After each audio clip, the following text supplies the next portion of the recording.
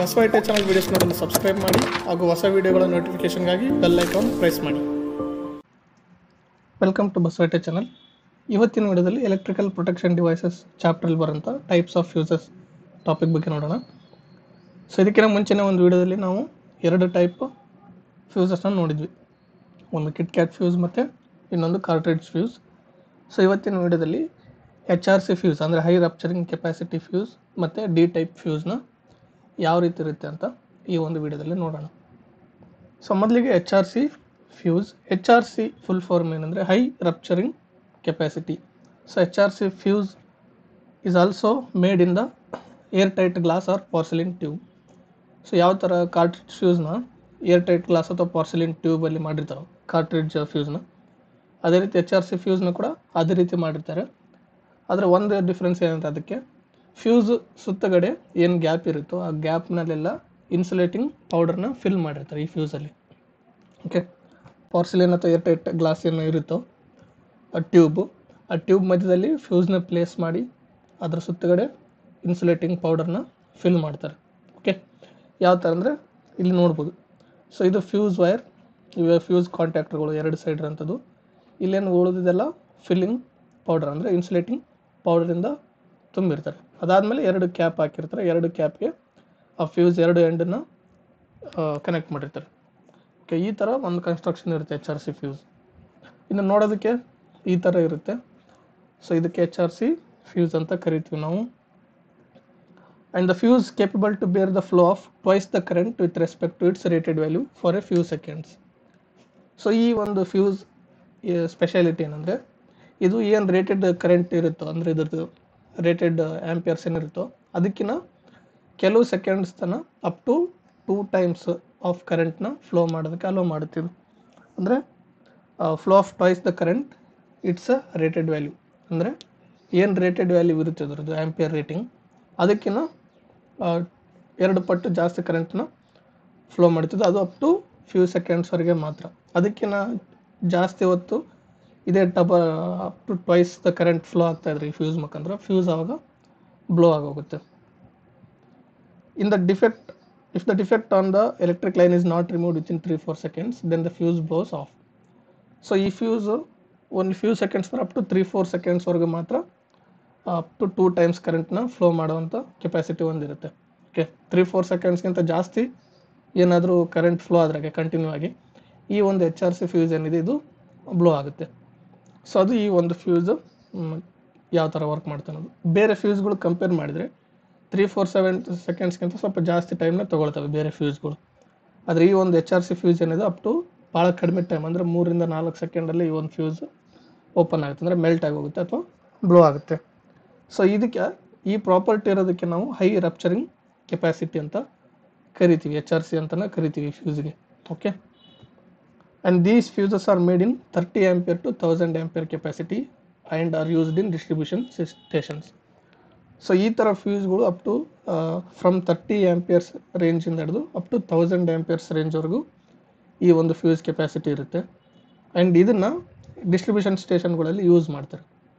So ಇಲ್ಲಿ ನೋಡ್ತಿದ್ದೆಲ್ಲ ನಾವು, ಇದು ಭಾಳ ಚಿಕ್ಕ ಫ್ಯೂಸ್ ಇದು. ಇದನ್ನು ನಾವು ಸರ್ಕ್ಯೂಟ್ಗಳಲ್ಲಿ ಅಥವಾ ಸಣ್ಣ ಸಣ್ಣ ಮಷಿನ್ಗಳಲ್ಲಿ ಯೂಸ್ ಮಾಡ್ತಿದ್ದೀವಿ ಅಂತ ಒಂದು ಫ್ಯೂಸ್ ಇದು.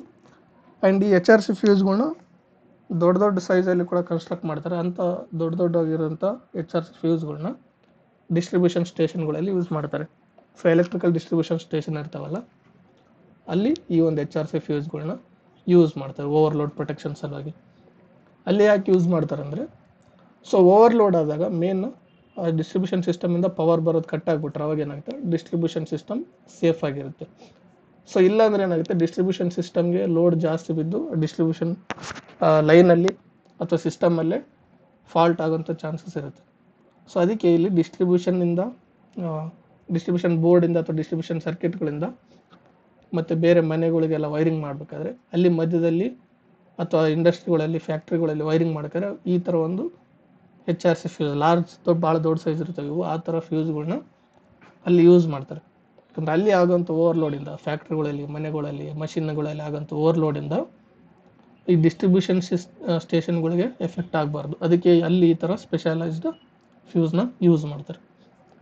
ಸೊ ಇದಿಷ್ಟು HRC ಫ್ಯೂಸ್.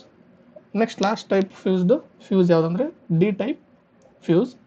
ಇಲ್ಲಿ ಡಿ ಅಂದರೆ ಡಯಾಸ್ಡ್ ಅಂತ ಅರ್ಥ. ಸೊ ಡಯಾಸ್ಡ್ ಫ್ಯೂಸ್ ಅಂತಲೂ ಕರೀತಾರೆ ಇದಕ್ಕೆ. So D type fuse is a type of ಕಾರ್ಟ್ರಿಡ್ಜ್ fuse which is used in machines and equipments. So D type fuse ಅನ್ನೋದು ಕೂಡ ಒಂದು ಕಾರ್ಟ್ರಿಡ್ಜ್ ಫ್ಯೂಸ್. ಇದನ್ನು ಮಷಿನ್ಗಳಲ್ಲಿ ಮತ್ತು ಎಕ್ವಿಪ್ಮೆಂಟ್ಗಳಲ್ಲಿ ಫ್ಯೂಸ್ಗಳಾಗಿ ಯೂಸ್ ಮಾಡ್ತಾರೆ, ಓವರ್ಲೋಡ್ ಪ್ರೊಟೆಕ್ಷನ್ ಸಲುವಾಗಿ ಅಥವಾ ಶಾರ್ಟ್ ಸರ್ಕ್ಯೂಟ್ ಪ್ರೊಟೆಕ್ಷನ್ ಸಲುವಾಗಿ. So in D type fuse the fuse fitted in a Bakelite cap which is screwed in a fuse Jack. So ಈ ಡಿ ಟೈಪ್ ಫ್ಯೂಸ್ ಯಾವ ಥರ ಇರುತ್ತೆ ಅಂದರೆ ನಾರ್ಮಲ್ ಕಾರ್ಟ್ರಿಡ್ಜ್ ಫ್ಯೂಸ್ ಇದ್ದಂಗೆ ಇರುತ್ತೆ. ಅದನ್ನು ಒಂದು ಒಂದು ಕ್ಯಾಪ್ ಇರುತ್ತೆ, ಆ ಕ್ಯಾಪಲ್ಲಿ ಒಂದು ಸೈಡ್ನ ಫಿಕ್ಸ್ ಮಾಡಿರ್ತಾರೆ, ಅಂದರೆ ಪ್ರೆಸ್ ಮಾಡಿದರೆ ಅದು ಹಿಡ್ಕೊಳ್ಳೋಂಗಿರುತ್ತೆ ಆ ಥರ ಅದನ್ನು ಫ್ಯೂಸ್ ಜಾಕಲ್ಲಿ ಆಮೇಲೆ ನಾವು ಸ್ಕ್ರೂ ಮಾಡ್ತೀವಿ. ಸೊ ಈ ಬ್ಯಾಕ್ಲೈಟ್ ಕ್ಯಾಪು ಆಮೇಲೆ ನಾವು ಫ್ಯೂಸ್ ಜಾಕಲ್ಲಿ ಹಾಕಿ ಟೈಟ್ ಮಾಡ್ತೀವಿ. ಸೊ ಇಲ್ಲಿ ನೋಡ್ಬೋದು ಈ ಥರ ಇರುತ್ತೆ ನಾರ್ಮಲ್ ಆಗಿ ಡಯಾಸ್ಡ್ ಫ್ಯೂಸ್ ಅಂದರೆ ಡಿ ಟೈಪ್ ಫ್ಯೂಸ್ ಅಂದರೆ ಕಾರ್ಟ್ರಿಡ್ಜ್ ಫ್ಯೂಸ್ ಯಾವ ಥರ ನೋಡ್ತೀವಿ ನಾವು, ಸೆರಾಮಿಕ್ ಟ್ಯೂಬ್ ಇರೋದು ಅಥವಾ ಗ್ಲಾಸ್ ಟ್ಯೂಬ್ ಇರೋದು ಆ ಥರನೂ ಕೂಡ ಇರುತ್ತೆ, ಅಥವಾ ಈ ಥರ ಬಾಟಲ್ ಶೇಪಲ್ಲಿ ಕೂಡ ಇರುತ್ತೆ. ಸೊ ಈ ಥರ ಬಾಟಲ್ ಶೇಪಲ್ಲಿ ಇರೋದು ಭಾಳ ಕಡಿಮೆ. ನಾರ್ಮಲ್ ಆಗಿ ಯಾವ ಥರ ಗ್ಲಾಸ್ ಟ್ಯೂಬ್ ಕಾರ್ಟ್ರಿಡ್ಜ್ ಟ್ಯೂಬ್ ಇರುತ್ತೋ ಅದೇ ರೀತಿಯೇ ಇರುತ್ತೆ. ಸೊ ಈ ಥರ ಬಾಟಲ್ ಶೇಪ್ ಇರೋದಕ್ಕೆ ಕೂಡ ನಾವು ಡಿ ಟೈಪ್ ಫ್ಯೂಸ್ ಅಂತ ಕರಿತೀವಿ. The cap consists of threaded clamp for holding the fuse and ಸ್ಕ್ರೂವಿಂಗ್ the fuse in to the fuse Jack. So ಇನ್ನು ಈ ಫ್ಯೂಸ್ಗೆ ಹೋಲ್ಡರ್ ಮತ್ತು ಫ್ಯೂಸ್ ಕ್ಯಾರಿಯರ್ ಮತ್ತು ಬೇಸ್ ಎರಡೂ ಬೇಕು ಈ ಒಂದು ಫ್ಯೂಸ್ನ ಫಿಟ್ ಮಾಡೋದಕ್ಕೆ. ಸೊ ಇನ್ನು ಈ ಫ್ಯೂಸ್ ಕ್ಯಾರಿಯರ್ಗೆ ಏನಿರುತ್ತೋ ಅದಕ್ಕೆ ಒಂದು ಕ್ಲ್ಯಾಂಪ್ ಇರುತ್ತೆ ಈ ಒಂದು ಫ್ಯೂಸ್ನ ಹಿಡಿದಿಟ್ಕೊಳ್ಳೋದಕ್ಕೆ. ಸೊ ಈ ಎಂಡ್ ಏನಿದೆನೋ ಲಾರ್ಜರ್ ಎಂಡ್ ಅದನ್ನು ನಾವು ಫ್ಯೂಸ್ ಕ್ಯಾರಿಯರಲ್ಲಿ ಪ್ರೆಸ್ ಮಾಡ್ತೀವಿ, ಅಲ್ಲಿ ಒಂದು ಕ್ಲ್ಯಾಂಪ್ ಇರುತ್ತೆ, ಆ ಫ್ಯೂಸ್ ಕ್ಯಾರಿಯರ್ನಿಂದ ಅದು ಈ ಫ್ಯೂಸ್ನ ಹಿಡಿದಿಟ್ಕೊಂಡಿರುತ್ತೆ. ಆ್ಯಂಡ್ ನೆಕ್ಸ್ಟ್ ಅದಕ್ಕೆ ಥ್ರೆಡ್ಸ್ ಕೂಡ ಇರುತ್ತೆ. ನೆಕ್ಸ್ಟ್ ಈ ಎಂಡಲ್ಲಿ ಇಲ್ಲೇನು ಫಿಕ್ಸ್ ಮಾಡ್ತೀವಿ ಆ ಫ್ಯೂಸ್ ಕ್ಯಾರಿಯರ್ಗೆ ಥ್ರೆಡ್ಸ್ ಕೂಡ ಇರುತ್ತೆ. ಆ ಥ್ರೆಡ್ಡಿಂದ ನಾವೇನು ಮಾಡ್ತೀವಿ ಬೇಸಲ್ಲಿ ಥ್ರೆಡ್ಡಿಂಗ್ ಮಾಡಿ ಅಥವಾ ಸ್ಕ್ರೀವಿಂಗ್ ಮಾಡಿ ಅದನ್ನು ಆ ಬೇಸಲ್ಲಿ ಫಿಟ್ ಮಾಡ್ತೀವಿ. ಯಾವ ಥರ ಅಂತ ನೋಡ್ಬೋದು ನೀವು ಇಲ್ಲಿ. ಸೊ ಇಲ್ಲಿ ಏನು ಯೆಲ್ಲೋ ಕಲರ್ ಈ ಬಾಟಲ್ ಶೇಪ್ ಕಾಣ್ತಿದೆಯಲ್ಲ ಇದು ಈ ಒಂದು ಡಿ ಟೈಪ್ ಫ್ಯೂಸ್. ಆ್ಯಂಡ್ ಇಲ್ಲೇನು ಸುತ್ತಗಡೆ ಗ್ರೀನ್ ಕಲರ್ ಏನು ಕಾಣ್ತೀನೋ ಅದು ಫ್ಯೂಸ್ ಕ್ಯಾರಿಯರ್ ಅಥವಾ ಫ್ಯೂಸ್ ಕ್ಯಾಪ್. ಸೊ ಈ ಒಂದು ಕ್ಲ್ಯಾಂಪ್ ಏನಿರುತ್ತೆ ಇಲ್ಲಿ ಹಿಡಿದಿಟ್ಕೊಂಡಿರುತ್ತೆ ಗಟ್ಟಿಯಾಗಿ ಫ್ಯೂಸ್ ಅಲಗಾಡ್ಲಾರ್ದಂಗೆ. ಆಮೇಲೆ ಇದಕ್ಕೇನಿರುತ್ತೋ ಇಲ್ಲಿ ಥ್ರೆಡೆಡ್ ಶೇಪ್ ಇರುತ್ತೆ ಇದಕ್ಕೆ. ಸೊ ಈ ಒಂದು ಫ್ಯೂಸ್ ಕ್ಯಾರಿಯರ್ನ ಇದು ಬೇಸ್, ಈ ಬೇಸ್ಗೆ ಇಟ್ಟು ನಾವು ರೊಟೇಟ್ ಮಾಡಿದಾಗ ಏನಾಗುತ್ತೆ ಈ ಥ್ರೆಡೆಡ್ ಪಾರ್ಟು ಇಲ್ಲಿ ಸ್ಕ್ರೂಡ್ ಆಗುತ್ತೆ, ಅಂದರೆ ಆವಾಗ ಫ್ಯೂಸ್ ಏನಾಗುತ್ತೆ ಗಟ್ಟಿಯಾಗಿ ಹಿಡಿದಿಟ್ಕೊಳ್ಳುತ್ತೆ ಇದರಲ್ಲಿ. Okay. And these fuses are made in 2 ampere to 200 ampere capacity. So ಈ ಫ್ಯೂಸ್ಗಳನ್ನ 2 ಆಂಪಿಯರ್ ರೇಂಜಿಂದ ಹಿಡಿದು ಅಪ್ ಟು 200 ಆಂಪಿಯರ್ ರೇಂಜ್ವರೆಗೂ ಈ ಒಂದು ಫ್ಯೂಸ್ಗಳನ್ನ ರೆಡಿ ಮಾಡ್ತಾರೆ. ಸೊ 2 ಆಂಪಿಯರ್ಸ್ಗಿಂತ ಕಡಿಮೆ ಇರೋದು ಕೂಡ ಅವೈಲೇಬಲ್ ಇರುತ್ತೆ. So milli amperes 100 milli amperes 200 milli ಆಂಪಿಯರ್ಸಿಂದ ಹಿಡಿದು ಕೂಡ ಅಪ್ ಟು 200 ಆಂಪಿಯರ್ವರೆಗೂ ಈ ಒಂದು ಫ್ಯೂಸಸ್ ಅವೈಲೇಬಲ್ ಇದ್ದಾವೆ. And are used in as incoming main protection from N electrical supply unit. So main incoming electrical supply ಏನು ಬರ್ತಿರುತ್ತೆ ಯಾವುದಾದ್ರು ಮಷಿನ್ಗೆ ಅಥವಾ ಎಕ್ವಿಪ್ಮೆಂಟ್ಗೆ, ಅಲ್ಲೇ ಮೊದಲನೇ ಸ್ಟೇಜಲ್ಲಿ ಇದನ್ನು ಯೂಸ್ ಮಾಡ್ತಾರೆ. ಅಂದರೆ ಫೇಸ್ ವೈರ್ ಏನು ಬಂದಿರುತ್ತೋ ಇದಕ್ಕೆ ಕೊಟ್ಟು ಇದ್ರ ನೆಕ್ಸ್ಟೇ ಎಕ್ವಿಪ್ಮೆಂಟ್ಗೆ ಸಪ್ಲೈ ಹೋಗುತ್ತೆ. ಸೊ ಏನಾದರೂ ಓವರ್ಲೋಡ್ ಆದರೆ ಈ ಫ್ಯೂಸಿಂದನೇ ಅಲ್ಲಿಗೆ ಕೊನೆಯದಾಗಬೇಕು, ಮತ್ತು ಅದು ಸಪ್ಲೈಗೆ ಓವರ್ಲೋಡ್ ಆಗಬಾರ್ದು ಅಂತ ಈ ಒಂದು ಫ್ಯೂಸ್ನ ಸ್ಟಾರ್ಟಿಂಗ್ ಪಾಯಿಂಟಲ್ಲೇ ಹಾಕಿರ್ತಾರೆ ಮಷಿನ್ಗಳಲ್ಲಿ. And D type fuse will typically blow within 2 to 5 seconds at 5 times the rated current. So ಇದೇನು ರೇಟೆಡ್ ಕರೆಂಟ್ ಏನಿರುತ್ತೋ ಎಷ್ಟು ರೇಟಿಂಗ್ ಇರುತ್ತೆ ಈ ಕರೆಂಟ್, ಎಷ್ಟು ಆಂಪಿಯರ್ಸ್ ರೇಟಿಂಗ್ ಇರುತ್ತೆ ಅದರದ್ದು, ಅದಕ್ಕಿಂತ ಅಪ್ ಟು 5 times ಕರೆಂಟ್ನ ಇದು ಹ್ಯಾಂಡಲ್ ಮಾಡುತ್ತೆ. That is to up to only 2 to 5 seconds. Up to 5 times ಕರೆಂಟ್ನ ಹ್ಯಾಂಡಲ್ ಮಾಡೋ ಕೆಪಾಸಿಟಿ ಇರುತ್ತೆ ಅದಕ್ಕೆ. ಆದರೆ 2 to 5 ಸೆಕೆಂಡ್ ಮಾತ್ರ ಮ್ಯಾಕ್ಸಿಮಮ್ ಟೈಮ್ನ ಹಿಡಿದಿಟ್ಕೊಂಡಿರುತ್ತೆ ಆ ಒಂದು ಆಂಪಿಯರ್ ರೇಟಿಂಗ್ನ. ಸೊ ಅದಕ್ಕಿಂತ ಜಾಸ್ತಿ ಮತ್ತೆ ನಮಗೆ ರೇಟೆಡ್ ಕೆಪಾಸಿಟಿಗಿಂತ ಜಾಸ್ತಿ ಕರೆಂಟ್ ಫ್ಲೋ ಆಯ್ತು ಅಂದರೆ ಆವಾಗ ಫ್ಯೂಸ್ ಏನಿರುತ್ತೆ ಒಳಗಡೆ ಅದು ಮೆಲ್ಟ್ ಆಗಿ ಹೋಗುತ್ತೆ ಆ್ಯಂಡ್ ಅಥವಾ ಈ ಫ್ಯೂಸ್ ಬ್ಲೋ ಆಗುತ್ತೆ. ಆ್ಯಂಡ್ ಇದು 5 times ಇದ್ದಾಗ ಅಪ್ ಟು 2 to 5 secondsವರೆಗೂ ಸಪ್ಲೈ ಮಾಡುತ್ತೆ ಕರೆಂಟ್ನ. And within 0.1 to 0.2 seconds at 10 times the rated current. So ಅಂದರೆ ಅಪ್ ಟು 10 timesವರೆಗೂ ಇದು ಕರೆಂಟ್ ಹ್ಯಾಂಡಲ್ ಮಾಡುತ್ತೆ. That to in between 0.1 to 0.2 seconds. ಅಂದರೆ ಅಷ್ಟು ಕಡಿಮೆ ಸಮಯದಲ್ಲಿ ಈ ಒಂದು ಫ್ಯೂಸು ಬ್ಲೋ ಆಗುತ್ತೆ ಇದು ಅಪ್ ಟು 10 times ಕರೆಂಟ್ ಏನಾದರೂ ಇದ್ರ ಮುಖಾಂತರ ಫ್ಲೋ ಆದರೆ. ಸೊ ಅದಕ್ಕೆ ಇದನ್ನು ಮಷಿನ್ಗಳಲ್ಲಿ ಎಕ್ವಿಪ್ಮೆಂಟ್ಗಳಲ್ಲಿ ಯೂಸ್ ಮಾಡ್ತಾರೆ ಮೇಯ್ನಾಗಿ. ಯಾಕಂದರೆ ಮಷಿನ್ಗಳು ಎಕ್ವಿಪ್ಮೆಂಟ್ಗಳಲ್ಲಿ ಏನಾದ್ರು ಓವರ್ಲೋಡ್ ಆಯ್ತು ಅಂದರೆ ಭಾಳ ಸೆನ್ಸಿಟಿವ್ ಕಾಂಪೊನೆಂಟ್ಸ್ ಬಳಸಿರ್ತಾರೆ. ಆ ಕಾಂಪೊನೆಂಟ್ಸ್ ಏನಾದ್ರು ಹಾಳಾದರೆ ಮತ್ತು ಅದು ಕಾಸ್ಟ್ ಹೆಚ್ಚಿಗೆ ಆಗುತ್ತೆ ರಿಪೇರ್ ಮಾಡೋದಕ್ಕೆ.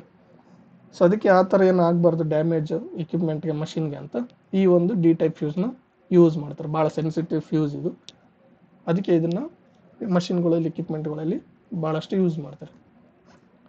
ಸೊ ಇದಿಷ್ಟು ಇವತ್ತಿನ ವಿಡಿಯೋದಲ್ಲಿ HRC ಫ್ಯೂಸ್ ಮತ್ತು ಡಿ ಟೈಪ್ ಫ್ಯೂಸ್. ಸೊ ಇದಿಷ್ಟು ಫ್ಯೂಸಸ್ ಅಥವಾ ಮತ್ತು ಅದ್ರ ಬಗ್ಗೆ ಬೇರೆ ಬೇರೆ ಟೈಪ್ ಫ್ಯೂಸಸ್ ಬಗ್ಗೆ. ಮುಂದಿನ ವಿಡಿಯೋದಲ್ಲಿ MCB ಬಗ್ಗೆ ನೋಡೋಣ. ಸೊ ಈ ವಿಡಿಯೋ ನಿಮ್ಗೆ ಇಷ್ಟ ಇದ್ದರೆ ಲೈಕ್ ಮಾಡಿ, ಶೇರ್ ಮಾಡಿ, ಕಮೆಂಟ್ ಮಾಡಿ ಮತ್ತು ಬಸವ ITI ಚಾನಲ್ನ ಸಬ್ಸ್ಕ್ರೈಬ್ ಮಾಡಿ, ಪಕ್ಕದಲ್ಲಿರೋಂಥ ಬೆಲ್ ಐಕನ್ನ ಪ್ರೆಸ್ ಮಾಡಿ. Thank you.